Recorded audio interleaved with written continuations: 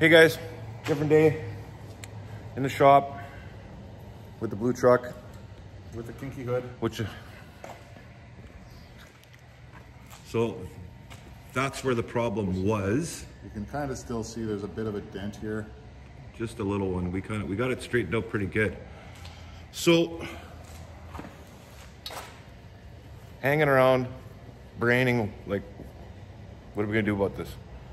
Kind of talked about OCG did hood stiffener on Dale. He's got a video on that.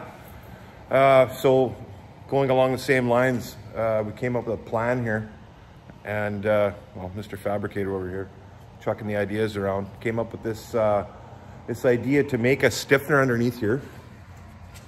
We didn't really want to wait to order a kit, because as you guys know that had this issue, once it kinks, you're gonna kink it every time. So we got the hood open, we got it straightened, so we figured let's just make something. So we had these, they were a shelf bracket of some sort. I don't remember where they came from, but I kept it. And so I was toying with the idea. Like, we're talking about those 4-shelf, like Harbor Freight, Canadian Tire kind of thing. One of those guys. So what I came up with is I cut this, I guess I went 30 inches because I wanted to share the main bolt, the top bolt for the hinge. And so I bolted that on, positioned everything, and then I pushed the hood up. He like overextended the hood. Yeah. So then I could mark where I could drill these holes to put these nutserts in. That one doesn't seem tight. You can re-crank it. I'll have to crank that one again. But so yeah, so then I just went and I drilled out the holes, slapped it on there. Use the existing front bolt for the hood hinge. Just to add the extra strength to it, I guess. So that's gonna work pretty good, I think. I'm gonna use this one as a template so I can make the other one exactly the same. And the idea here with these mounting holes is that the bolt is tight against the ID of this. So when we're gonna tighten it down, we're gonna do the same thing. We're gonna overextend the hood and then tighten everything down so this is all rigid in here. That's the plan. And then we're also toying with the idea of removing the hood springs and going with a strut type system. There's a prop rod. Prop rod or strut. We got to figure out the geometry on the strut. So when it closes and it goes, it compresses the shock deal thing, whatever they're called, struts, I guess. That we have the proper geometry is the word. That's the only one I got, man. We'll use that one then. Okay, that's the one we're gonna go with. All right, so I'm gonna re-crank this one, tighten it up, and then I'll use this as my template, like I said, and I'll cut that other one, and we'll go from there. All right, back in a bit. Okay, Jeff's got the nutsert tool, getting her all tightened up. I'm gonna give her a little more. Why not? That looks right. That's They all. Yeah, I'm gonna do that to all of them. I don't know if you guys have one of these tools, but man, can you do clean work with this stuff? I mean, look how factory that looks in here. It's just super trick. Of course, it's gonna get covered with that bracket, but You get the idea of what's going on here, though. and this hood is so thin, like it's an offshore hood. It says right on it, made in Taiwan. And I had such a hard time in my head drilling these holes, knowing that this metal on the skin is paper thin. I did not want to dent it is what I meant to say. So He's got all the words today. I don't want to use that one though. I'm going to have to get rid of that one. Yeah, that's way better. There we go. Yeah, Yeah, that's a cool tool. We're not sponsored by Worth, but we use a lot of their fasteners, a bunch of their specialty tools like this.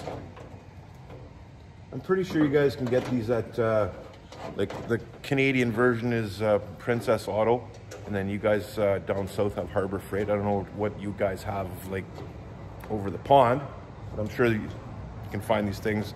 And then you can get your metric inserts, all your standard stuff like that. You can buy them in, I think we get them in bags of 10 or something like that.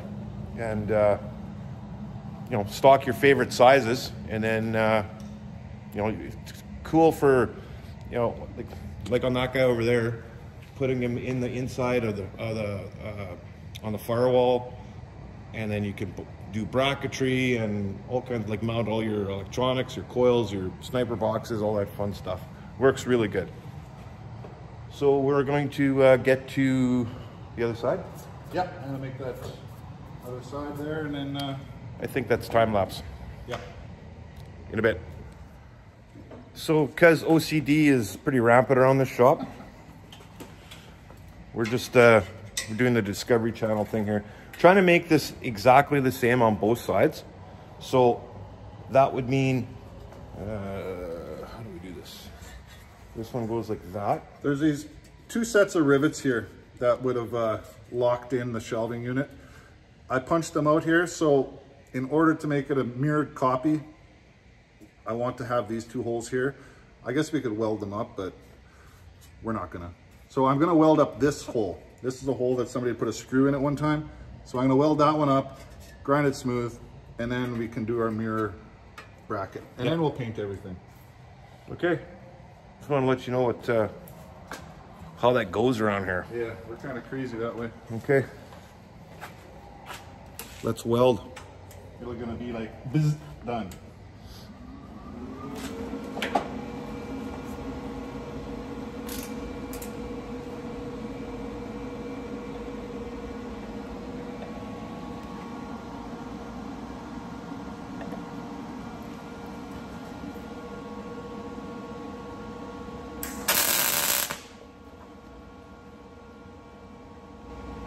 Done. So easy. Just for aesthetics, basically. Yeah, exactly. Okay, we're gonna clean that up and then we'll continue on here.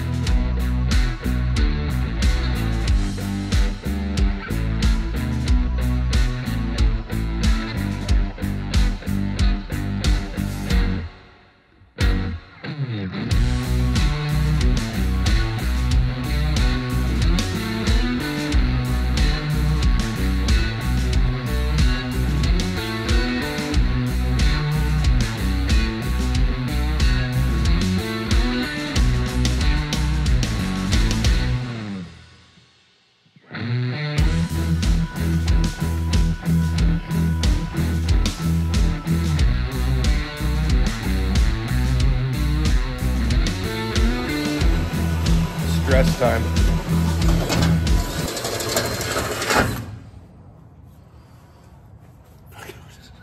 I don't like that. He's not enjoying it. Just gotta go Stressing out, man. nice and slow. Let the drill do the work. That way we don't add any extra dimples to the top side of the hood. Why are you even talking right now, Dave? I'm trying to concentrate here. I'm hanging out with our people. Okay.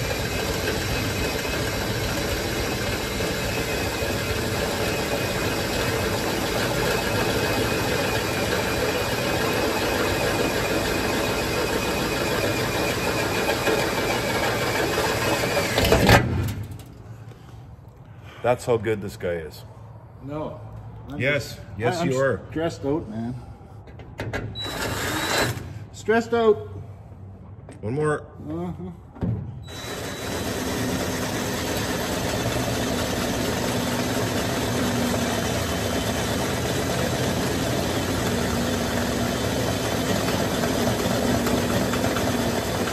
It's a bit tedious, but it's going to be worth it at the end. We're going to end up with this situation, and you know, essentially you're adding all the strength to the bend. And the funny part is, right here, they stamped this dip into the hood, which is right where it kinks, and then they have this. So it's kind of understandable if this would be a straight through, and they would have this come straight through, that strength would stay in the hood. So I don't know what that's all about. But Need it. a little bit of that. Okay. Excellent. I'm gonna get the nut certs going here.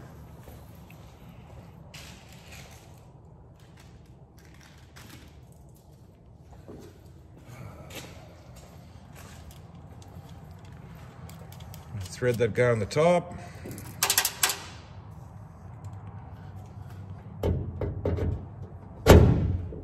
And they've got some flutes on there for a little extra grabbing.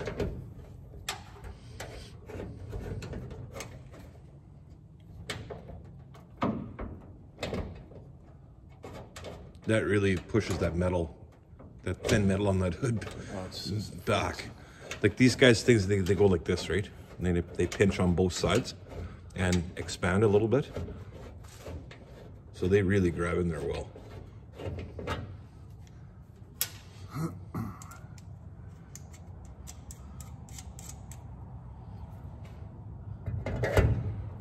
Number twice.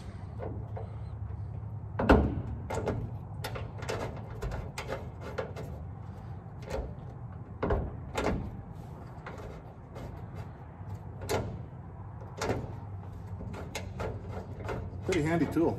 You can see by the pressure Jeff's putting on there that's the end of the pinch on that nut cert into the hood. You're gonna have to get some more of these.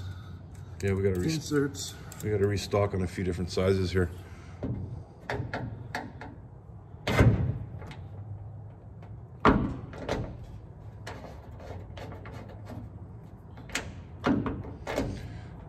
But this will inspire confidence to go and close the hood after these guys are installed, for sure. Yeah, I'm still gonna leave that up to you.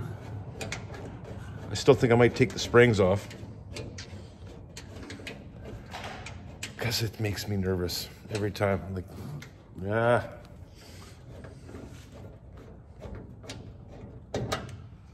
One more.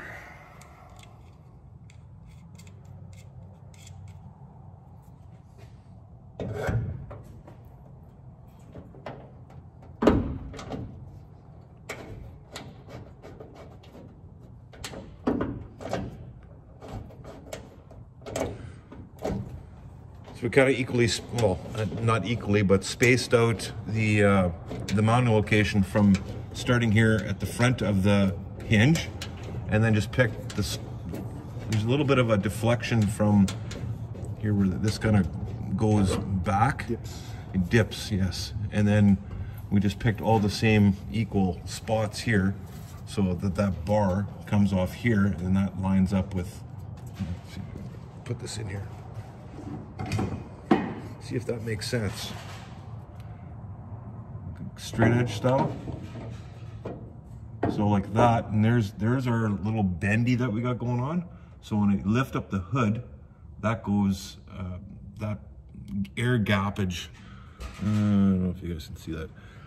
That's gonna get rid of most of that and put the rigidity into the whole structure. So now we've got like a 3 foot stiffener rather than just the length of this, which looks like to be about, I don't know, 16 inches or something like that. So here we go with that. Let's see how that works now.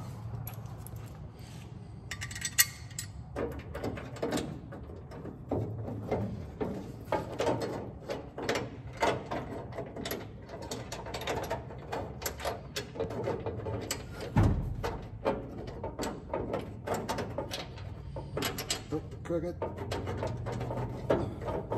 We're not going with cross threads better than no thread, right? No. No.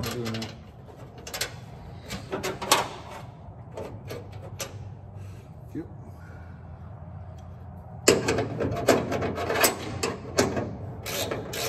Out. Oh. Huh? Go in. Busy. I know. A few sections of alignment here.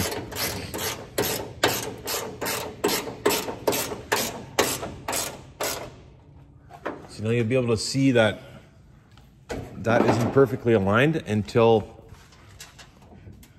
You pushed up too much and too far.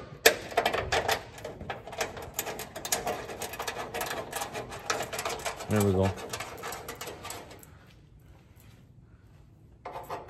it's gonna make it more happy. We're gonna have to take it all off again anyway to paint it, but We're not showing you guys the paint job. We're showing you what we're doing with this. And in my opinion, it doesn't even look bad. Like, it kind of matches the engine bay with the black, and yeah, sorry, those inner fender rolls are like super dirty, but it's kind of an accent feature. You get a bonus out of that. You won't screw up your hood, and yeah, get some coolness happening. So we'll come back in like 1 minute here, and then we'll have both on, and then we'll give her a test run. Okay, next day. 1,440 minutes later. Figure that out. Now we're back. Okay, paint complete, check. That's all done. And we figured we would show you guys how those nuts or deals work. So we got a little demo happening here. So we found out that we need a 7/16 hole in order to have the right amount of clearance to get a good grab on our insert here. So I don't know which way should I go, this way? Sure. So as you can see, you slide it through the hole and you can see all these knurls in here. So as I squeeze on and then I tighten it,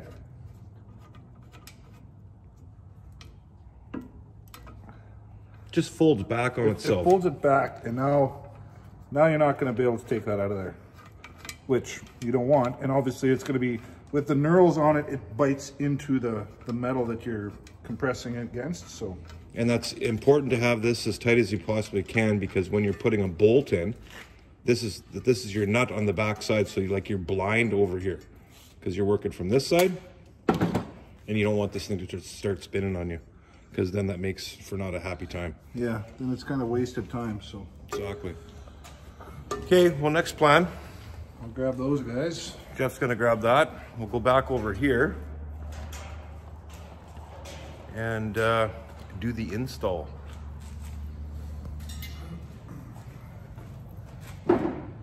Okay, so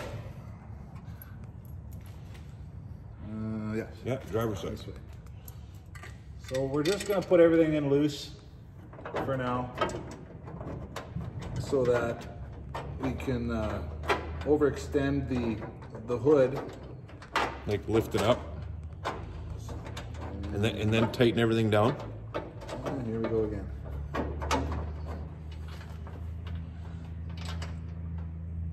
The factory holes in the hood are not square. I had nothing to do with those holes. And once again, cross thread is not better than no thread. Gotta hold your tongue the right way. Oh, it's embarrassing. Tedious stuff with Jeff. You know what? Let's do this first. I'll put some of these in. Then I'll have my location 100%.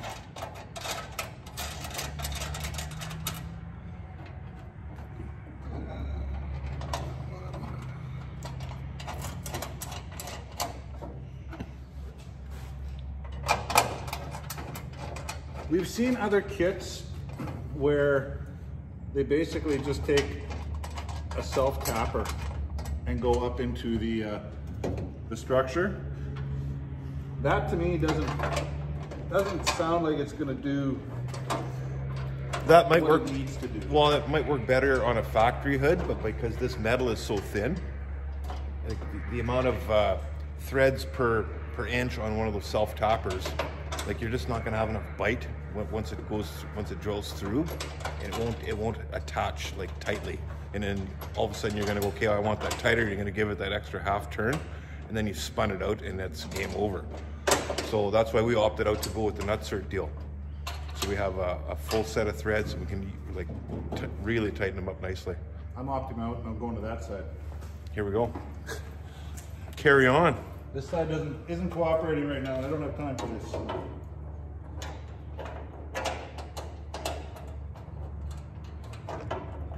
You can watch Jeff, and I'll try this side. There, in.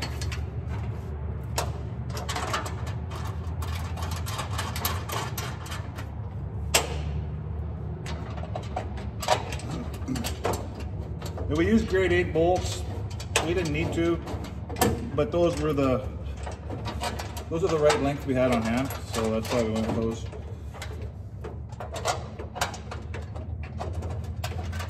And so what I'm going to do is I'm going to tighten these 4, because there is a little bit of play in that one, and that's a 1/2 inch. Do we have to recenter this? This thing, I don't know, maybe the hinge slid over. brutal.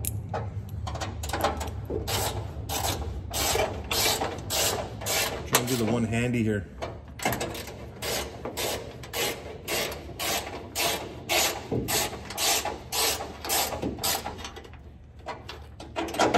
Got it.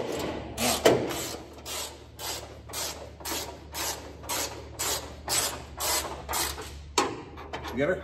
Yeah. Good job, man. Okay, I'll tighten these ones up, and then we'll tighten that one once we... Yeah, we'll just do all the snugging afterwards.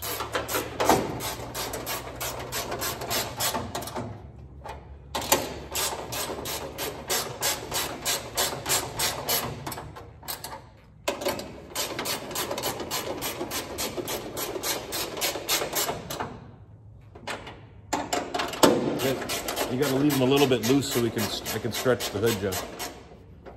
This is the one that's going to be the grabber. That one's the one that slides. Huge difference here. These ones are tight. So if you overextend it, then I can tighten it.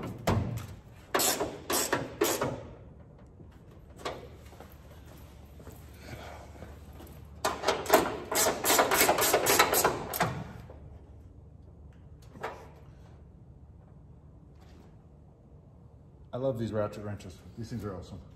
Okay. Okay, so Plan. we are going to, I'm going to let Dave close the hood. So I will hold the camera. Okay. And let's see what happens. So your standard GM shape the hood down. Nothing in there. Nothing. And that's what we got. We have that slight little deflection there from. But this is hood The fitment, bend. like this manufacturing stuff, because the bend, it was kind of like right in here, exactly lining up on that part we're talking about already. Right here. That's where it happened. That's the weak spot. So But once again, that is night and day. We're gonna call that a win. Case closed. much better. All right, that's it. That's what we got. Oh, sorry guys. So, once again, as usual, like, share, subscribe, and all you guys again. All you guys again. Go back and check. If you hit the subscribe button, please. Like, we're still kind of like 60-40-ish, or even less than that on subscribe versus non-subscribe. It would really help us out, and we really appreciate it. And keep sending your locations in. We have pins. Jeff will drill the holes. We'll get them in. Silicone them in. And yeah, that's it for now. You guys have a great day. Right on, guys. Talk to you later. You bet.